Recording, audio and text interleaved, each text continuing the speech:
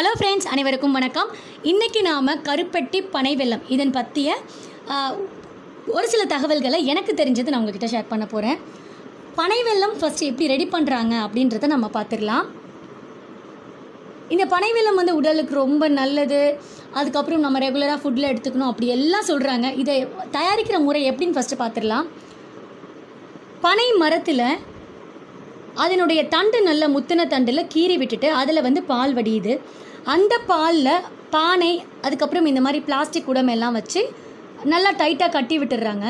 கரெக்டாக ஒரு 12 ஹவர்ஸ்க்குள்ளே அதில் உள்ள நீரெல்லாம் நல்லா வடிஞ்சிருதுங்க. 8 ஹவர்ஸில் இதுக்கு இடையில 8 ஹவர்ஸ் ஒன்ஸ் மேலே ஏறி போயிட்டு பார்க்குறாங்க. பார்த்துட்டு திருப்பி ஒரு கீரல் போட்டாங்கன்னா அதில் மீதம் உள்ள பால்களும் நல்லா வடிஞ்சிருது. அந்த வடிஞ்ச நீர் தான் பதநீர். இந்த பதநீர் நல்லா காசப்படும் பொழுது எப்படின்னா அடுப்பு மூட்டி விறகெல்லாம் வச்சு இதை ஆல்மோஸ்ட் ஒரு 30 நிமிஷம் கொதிக்க வைக்கிறேன்னு சொல்லியிருக்காங்க. 30 நிமிஷத்தில் அந்த வெல்லமுடைய அந்த கலருக்கு வந்துடுது.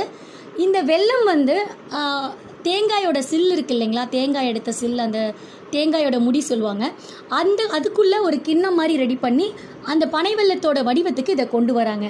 அந்த வடிவத்துக்கு கொண்டு வர பதத்துக்கு இந்த வெல்லத்தை ஃபஸ்ட்டு காசிடுறாங்க. கரெக்டாக 30 மினிட்ஸில் காசிட்டு அந்த சில்லில் துணி கீழே போட்டுட்டு அந்த சில்லில் தேங்காய் எண்ணெய் அல்லது கடல் எண்ணெய் யூஸ் பண்ணுறேன்னு சொல்லியிருக்காங்க. உங்களுக்கு வேறு யாராவது நல்லா தெளிவாக தெரிஞ்சுதுன்னா என்ன எண்ணெய் யூஸ் பண்ணுறாங்கன்னு கமெண்ட் பாக்ஸில் சொல்லுங்கள். இந்த எண்ணெய் தடவிட்டு இதில் அந்த வெள்ளைப்பாகை ஊற்றி வச்சிடுறாங்கங்க. இதுக்கு ஒரு டைம் பிடிக்குது. அந்த டைமுக்குள்ளே அது நல்லா கட்டி ஆகிடுதுங்க. இது மட்டும் இல்லாமல் இந்த பனை வெல்லம் யூஸ் பண்ணுறதை நாம் ஏன் அவாய்ட் பண்ணுறோம் அப்படின்னா, விஷயம் தெரியாததுனாலையும் நம்ம அவாய்ட் பண்ணுறோம், ஆரோக்கியம் தெரியாததுனாலையும் அவாய்ட் பண்ணுறோம். இந்த மாதிரி இந்த பவுலில் அந்த சில்லில் ஊற்றி வச்சிடுறாங்க. இது ஒரு சில மணி நேரத்தில் ரெடி ஆகிடுது. இந்த சில்லை விட்டு தட்டினதுமே அழுக்காக அப்படியே வந்துடுது பாருங்கள் தனியாக. இதை அப்படியே இதை எடுத்து வச்சுட்டு இதை நல்லா அதனுடைய டெம்பரேச்சருக்கு கொண்டு வந்துட்டு இதை சேலுக்கு கொண்டு வந்துடுறாங்க. இது 1 வருஷம் வரைக்கும் நல்லா இருக்கும் அப்படின்றது தகவல். இதுக்கு மேலேயும் கூட நல்லா இருக்கும்ன்றது சொல்கிறாங்க. அது பனையினோட பதத்தை அந்த பதநீரை பொறுத்து தான் அது அமையணும்னு சொல்லியிருக்காங்க. பனை வெல்லத்தோட தயாரிப்பு முறை இதுதாங்க. இதில் என்னென்னா, பனை வெல்லத்தோட ஆரோக்கியம் தெரியாமல் யூஸ் பண்ணுறதை நம்ம தவிர்த்துடுறோம். அது மட்டும் இல்லாமல் இப்போ நம்ம யூஸ் பண்ணுற எல்லா சர்க்கரையில் இந்த வெல்லத்தோட டேஸ்ட் நமக்கு புதிதாகவும் இருக்குது.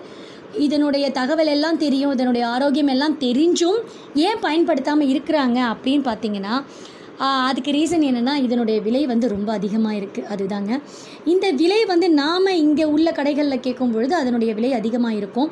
திருச்செந்தூர், திருநெல்வேலி, அதுக்கப்புறம் ராமநாதபுரம், இந்த 3 டிஸ்ட்ரிக்ட்லேயும் நல்லா அதிகப்படியான விளைச்சலும் அவங்களோட பேசிக் தொழிலே இதுதான் ரொம்ப அதிகமாக இருக்குதுன்னு சொல்கிறாங்க.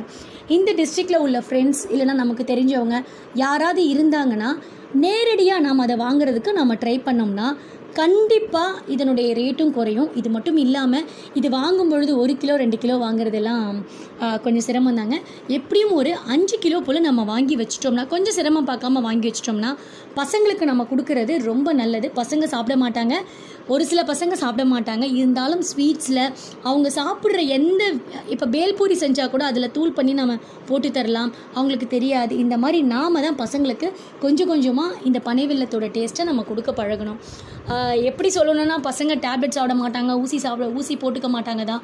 பட் அது அவசியம்னும் போது நம்ம அதை திணிக்கிறோம் இல்லைங்களா, அதே மாதிரி தான் இந்த பனை வெல்லமும் கட்டாயம் திணிக்கப்பட வேண்டும் பசங்கக்கிட்ட. பெரியவங்க கூட பாலை தவிர்த்துட்டு தண்ணியில் இஞ்சி இந்த பனை வெல்லத்தை நல்லா இடித்து போட்டு கஷாயம் மாதிரி குடித்தாலும் உடலுக்கு ரொம்ப நல்லது. இது ஜீரண சக்தி உள்ளவங்களுக்கு, ப்ராப்ளம் உள்ளவங்க இதை அந்த டைமில் ட்ரை பண்ணி பார்த்தா இதனுடைய முழு பலனும், இது எவ்வளோ பெரிய மெடிசன் நம்மளுக்குன்றதும் நமக்கு தெரியும். எனக்கு தெரிஞ்ச தகவலை நான் உங்ககிட்ட ஷேர் பண்ணியிருக்கேன். கட்டாயம் இது உங்களுக்கு பிடிச்சிருக்கும்னு நினைக்கிறேன். அது மட்டும் இல்லாமல் இந்த பனை வெல்லத்தை கொஞ்சம் ஃபஸ்ட்டு உணவில் சேர்த்து பழகுங்க. ஆரோக்கியமாக இருக்கிறதுக்கு முடிஞ்ச அளவுக்கு நம்ம ட்ரை பண்ணுவோம். இந்த வீடியோ முழுமையாக பார்த்ததற்கு நன்றி.